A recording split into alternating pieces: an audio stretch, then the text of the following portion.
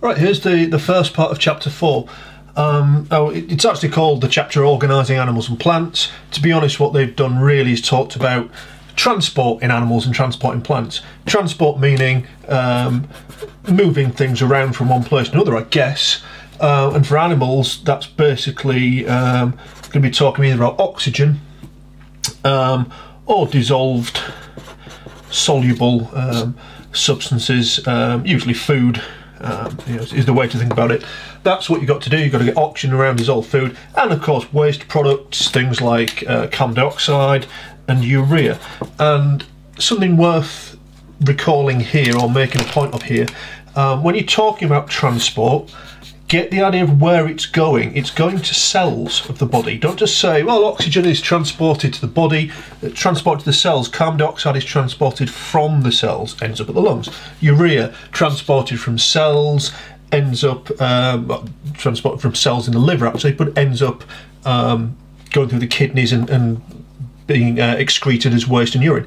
But that's the key to it. Keep talking about it in terms of cells. Don't just talk about it as a body. So anyway, in terms of animals, first of all, we'll start with blood. The key to this is there are 4 components, or parts, that make up blood, if you like.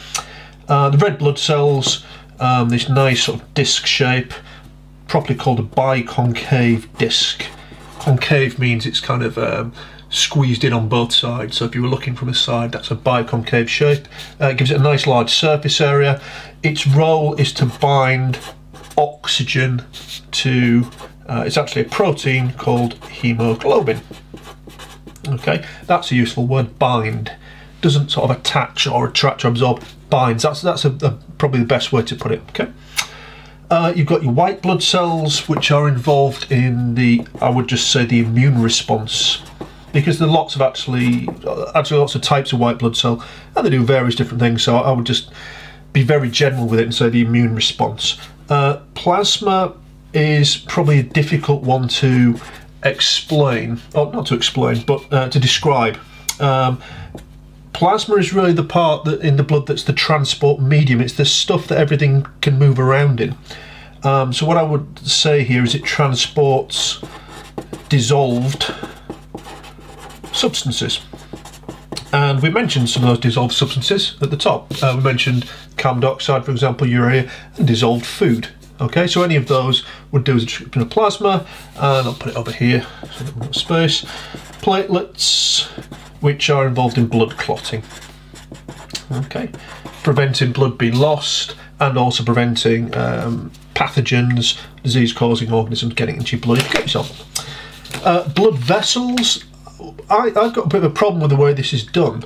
The way it's always done in the books, it talks about blood vessels as arteries, veins and capillaries. Now the reason I have a problem with that is it makes you think of things in the wrong order.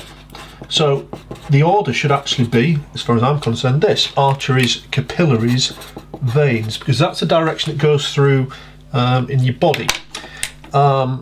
Typically an artery has a small hole in the, going through it. That's actually called a lumen. Just means the hole in the middle of a tube, like the hole in the middle of a toilet roll, I suppose, is a lumen.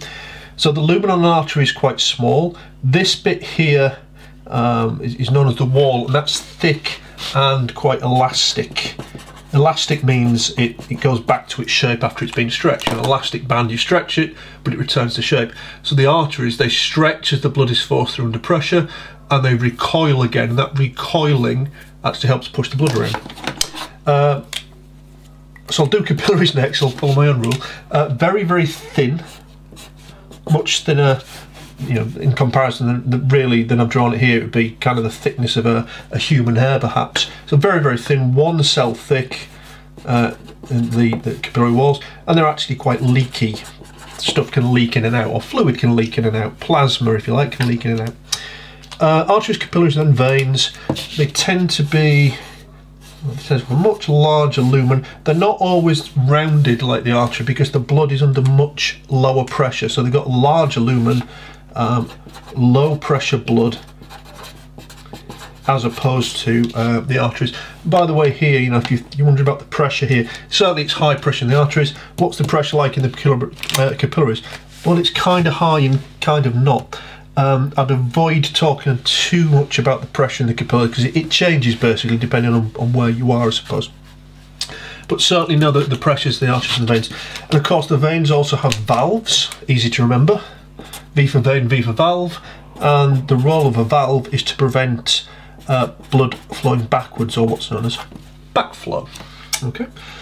The heart, I'm not going to go into all the parts of the heart because I think it's something you can quite easily sort of get yourself. Remembering that the left side is larger, or it's got a thicker wall, thicker muscle on the left side. That's the side that's going to pump the blood around your body. Main blood vessel there coming off the aorta. This one, because it's coming into the heart, okay, it's pulling blood into there, so it must be a vein if it's coming in. It's coming from the lungs, that's actually a pulmonary vein. I'm not going to write these all out. And on the other side, and of course we know that these things aren't really red and blue, but we draw them this way to show that it's easy to see the different blood. Deoxygenated blood, blood low in oxygen as it's coming into the heart, is a bit more purplish, but it's not blue. Anyway, notice that the two blood vessels at the top, blood's going out. This one is actually the pulmonary artery, and if it's coming into the heart, this one must be another vein, and this one is actually the its name is actually the vena cava. Got that sort of Latin name, but it's a vein again. Okay, and we've got our 4 chambers in here. The atria at the top, the ventricles is a bit of a rubbish drawing, but you get the idea. They don't both open into that kind of. End up drawing a proper heart on it. It kind of looks a bit more like that, but you get the idea. There's the atria at the top, the ventricle pointing down. That would be the left side, left atrium, left ventricle, right atrium, right ventricle. Okay. Problems that could go wrong with this, or things you can do if there's a problem with it.